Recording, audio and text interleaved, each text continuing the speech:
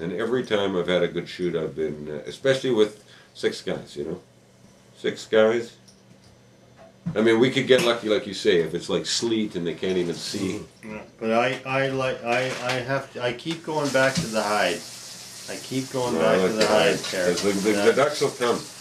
The ducks will come. I'd love you to prove me wrong. It wouldn't hurt me. You watch them in a field and they're moving from one spot to another, and they're all over the place. All we need is to come over within 40 yards, and that's the end of their life. Well, I'm willing to put a 6-pack up on 4 or 5 bales in the middle of a field where they feel that there's nothing around, with a 360 viewpoint and an unturned field. 6-pack says we kill majorly. What do you think, Dad? Whatever you want to do, I'm a guest. Plus the moving company moves one side from one factory to another factory 20 miles more out of town. You trap with a cat. It gives you a caution. Yeah.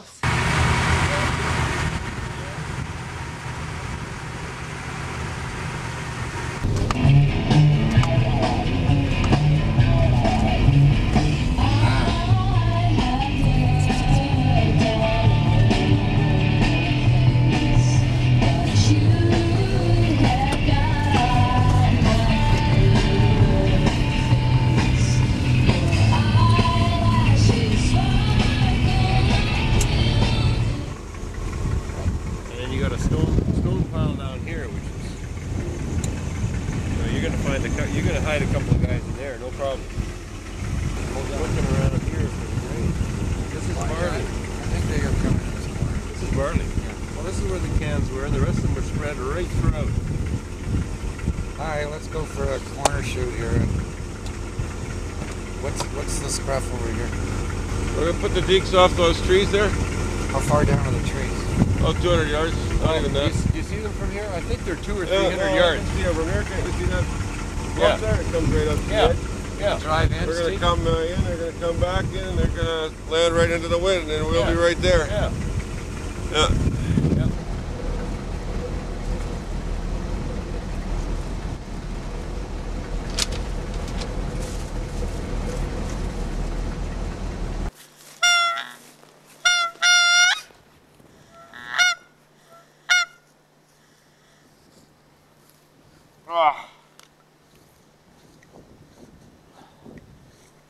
Feathers all in.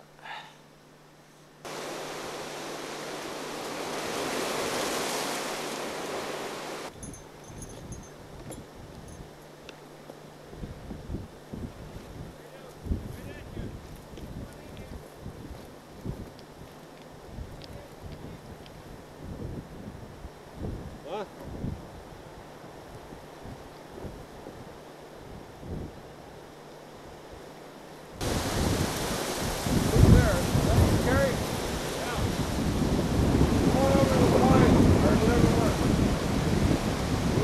Shot. This works. It works. It doesn't.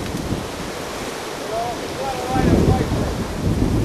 We're gonna try to shoot one of those fucking seagulls. We're gonna bring some candidates right in front here and line them in a decoy. There's gotta be a general. There's gotta be a real prick that yells, "Don't move." That's why you haven't shot a bunch in your life. Think I'll fix your man. Harry. Harry.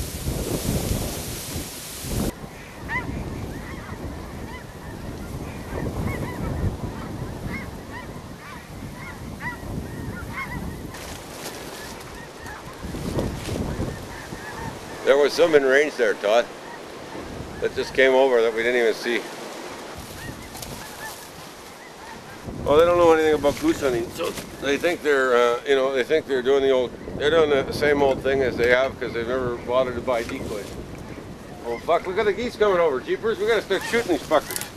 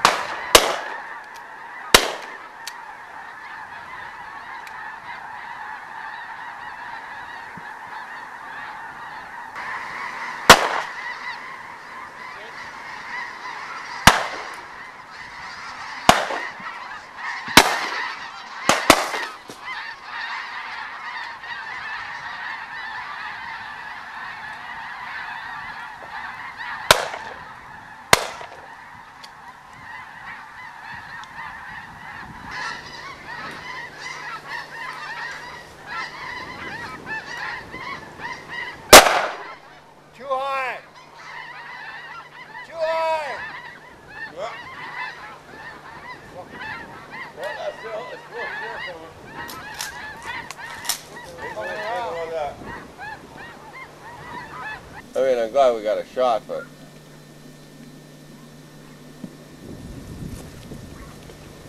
Fucking blind. What's the point of being here? All you're doing is fucking me up. No? That's fine. I mean, it's just like not hunting. It's just like fucking hunting with 8-year-olds. That snow deal is a pass shooting deal anyway. They don't come in. I know, but I mean, we were hoping for a Surprised we didn't get a duck or two though. Yeah, I am too. This isn't over. I think our set. No, it's not over. I don't like our set though. Oh, turn around, you guys. Coming right at us. Glad Canada's. You'd be so fucking impressed. Down, if they kept down.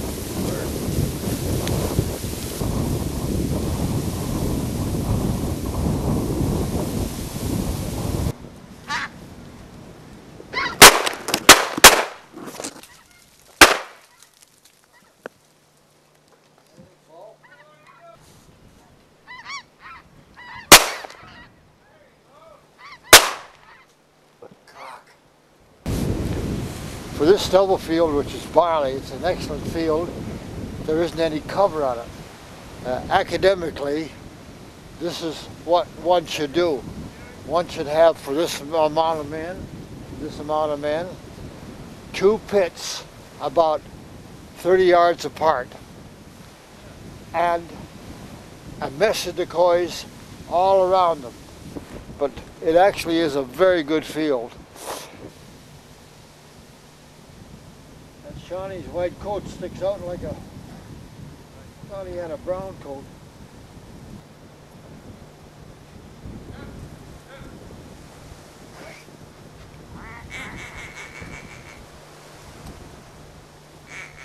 Yeah, you might see this geese come this way.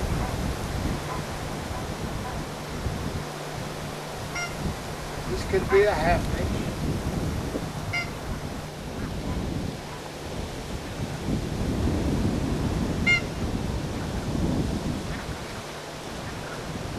Too high.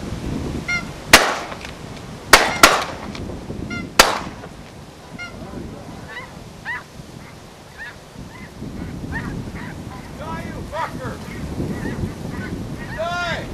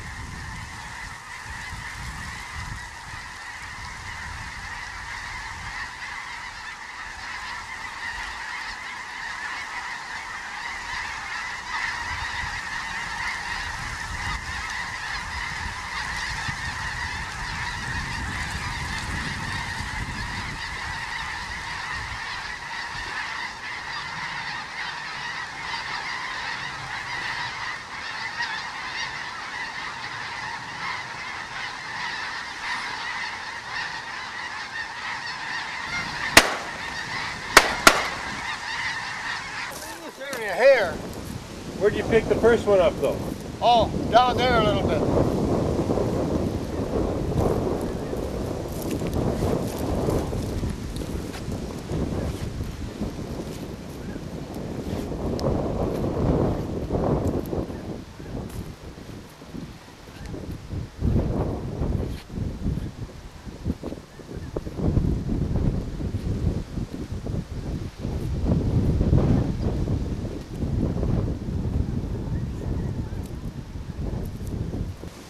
Just a plain ordinary everyday 70-yard headshot.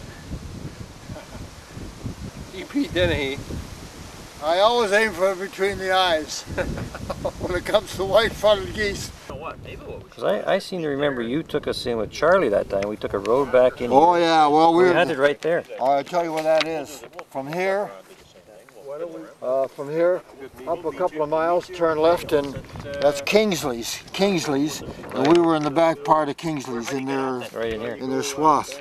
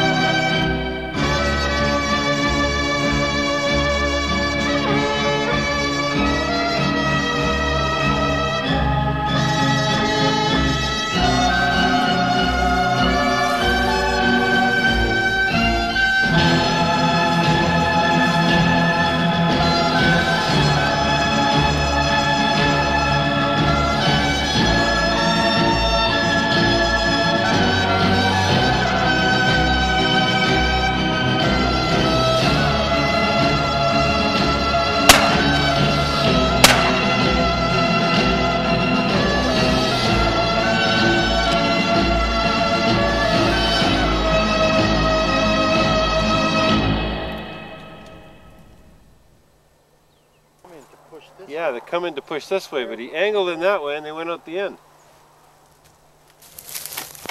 Did you have a mallard go by you there? Well, I saw one mallard, but I wasn't going to bloody well shoot at it. It landed in the goddamn water. I was waiting for this to... Where did they go? I'll go out that way? Yeah. Into the wind? Right into the wind. It's too bad. Well, it was worth a shot.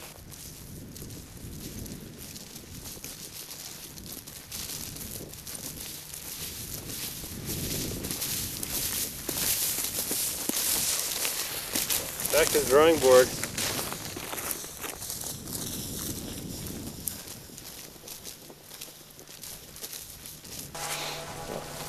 No duck? Precious little.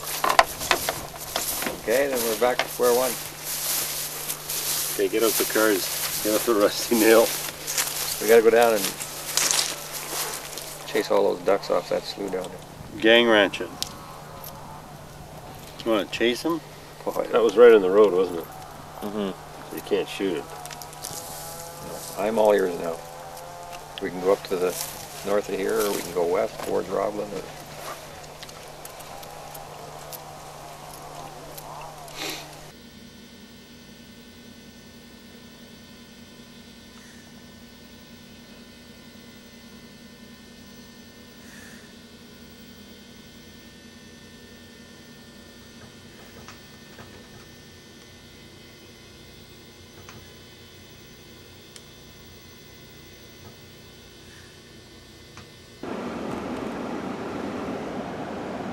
I just want to have a look-see around the farm for sentimental reasons. It was the farm of the Adams family, very prominent in the village of Newdale and the surrounding area. There was 4 sons in the family. Of the 4 brothers, my best friend was Douglas Adams. We met when I entered college in University of Manitoba, the Faculty of Agriculture, in 1936. And I took a liking to Doug right away, and he to me, and we were inseparable at college for 4 years. Our friendship brought us together. I was invited to the Newdale area, where the first time I was up here was 1938.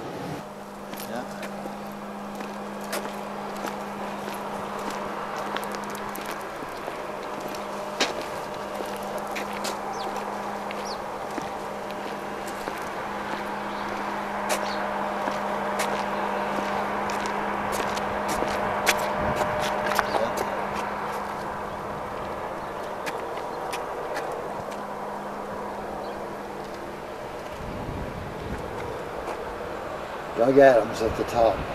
Gavin Adams, right at the top. Yeah, that's my friend right here. My friend Doug Adams, closest friend I've ever had. 4 years of university, come up to Newdale, enjoyed all the fun and frolics, hunting, great dinners there. Yeah. Ian, Doug, and his brother Gavin lost their lives. Bye, old Dougie boy.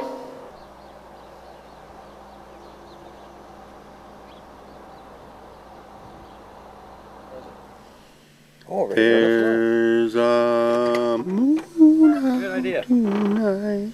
Whoa. Somehow I saw Victor's vehicle moving down through here earlier, though. Okay, throw that one in here. And make... Oh no, you need more than that. A bit more than that. There you go. Make it good and sweet. Good. Look at the color change. That murkiness. Doing an operation here. Yeah, we give that one to the bamboo. A&W. Would you like a tray for your window, sir?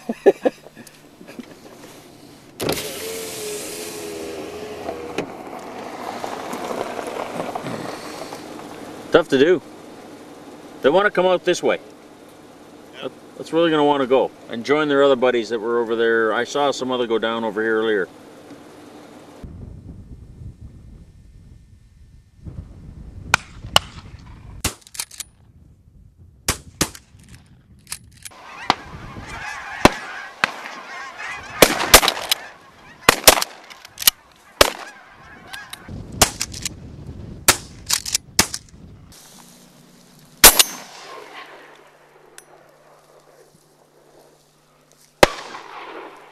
Straight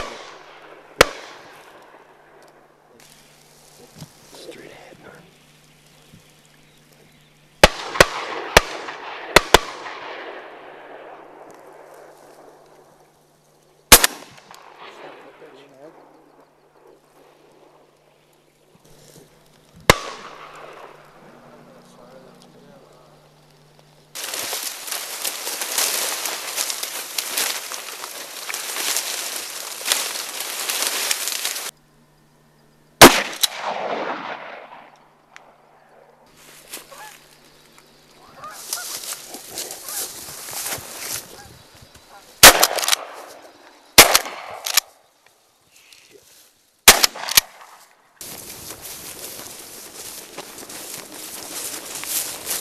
Oh, full green head. Full green head. Major hit. Major hit. That was a good shot. That made up for that last one.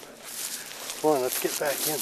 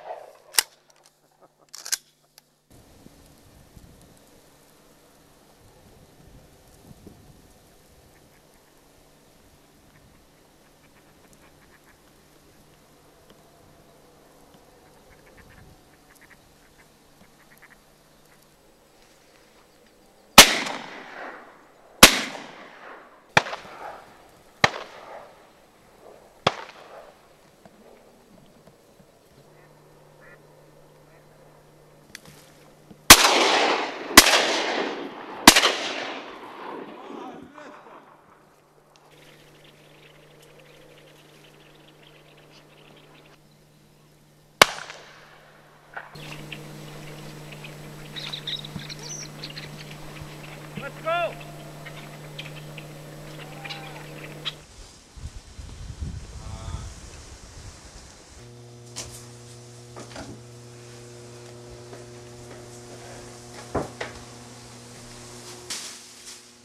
That's a mature chicken. See the gold there? And you can tell by the tails too. And the tail has an actual sharp, the reason it's called a sharp tail is because the tail has a very sharp pointed tail. That's a mature sharp tail. It's a beautiful bird. No, this is a barnyard cat. This guy is a mouse killer. He has to hunt to live. Look at this crop. Holy blood. So that's what he had for dinner.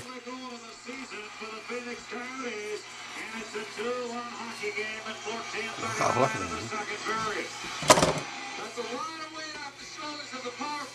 So greens and red berries, yellow berries, no green. Bugs hanging off the back. We got a good country western station on there. Now you push all those buttons we want. Yeah. Not really, eh? I think they kind of put them back where they were. Good.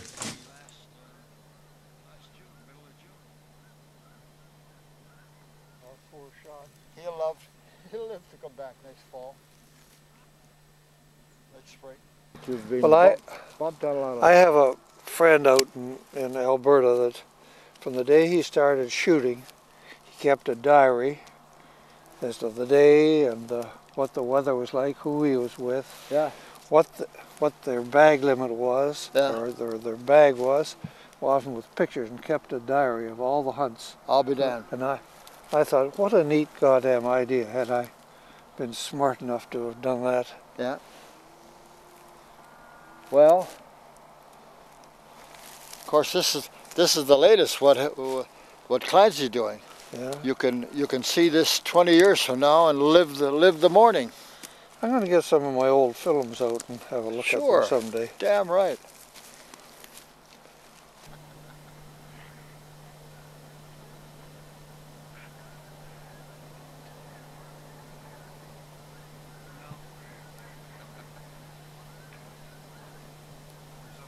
there, he had 4 shots fired on there, 6 shots.